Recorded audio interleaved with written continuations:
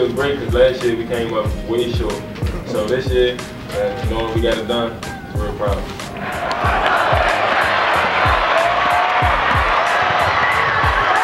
Talk about the way you really set the tone early and, you know, set the tone for the game.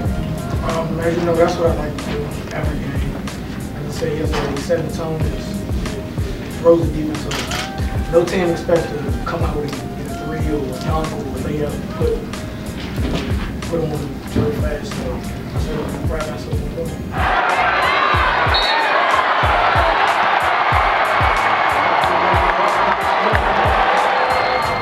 doing. Used to crowds being like that, calling your name, calling your jersey not loud, calling like your names and all that. I feed off of that stuff. So to win a state championship, big deal. I mean, I get to see him every day. We can reminisce about this 30 years from now, come back to this day.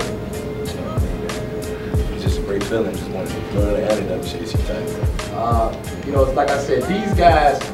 I think we're the only state championship team, the only championship team period that I can leave my mother's house, pick up all 13 guys and be at Potomac in 20 minutes or less.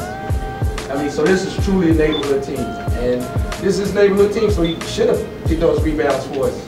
It's not as born. Coaches like this, but we never argue. We always on the same page. Whatever he want me to do, I do it. Whatever he want me, I want him to do. He tries best to do.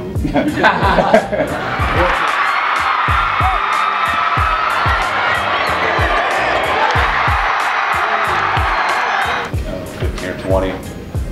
That's a tough kid. That's a tough ass kid. You know, shooting comes and goes. We talk about that all the time. You got a tall challenge.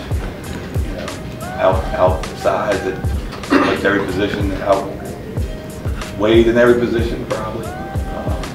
You know, but I tell these guys all the time, some of my old college coach at Shepherd said, BIG does not spell MAN. And our guys battled, but in the end, it was just, they were just, you know, physically, they were strong.